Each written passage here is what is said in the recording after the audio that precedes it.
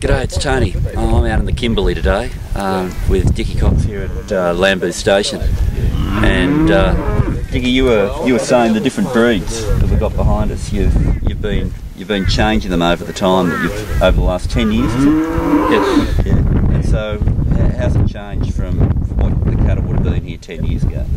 Well, as the cattle was 10 years ago, and it was just a short horn, and that's all it is.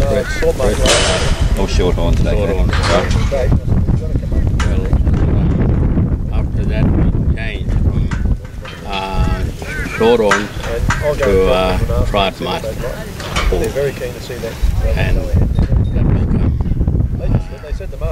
short horns cow and pride master bulls, and we cross that, and that come very quite saddle, like this one here.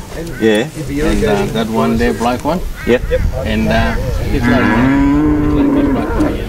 Yeah. And everyone in Nukunba, probably about 300 or 400 head is like that. Okay. So how many head in the last 10 years? What's your total herd size gone from? Well, it's probably about 10. 10 times what it used to be. Yeah. That's incredible. How have you done that?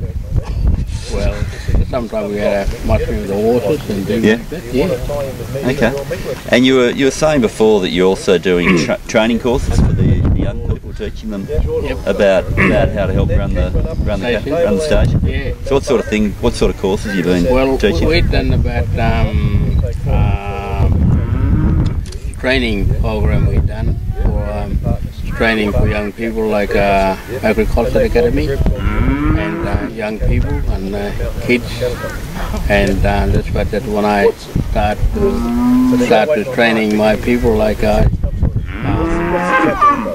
learned from way back from that day, and started training my kids and picking up fences and show how to run the cattle and how we can brand them.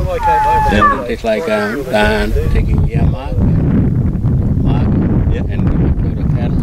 It's for 2 years old, 3 months old, 4 months.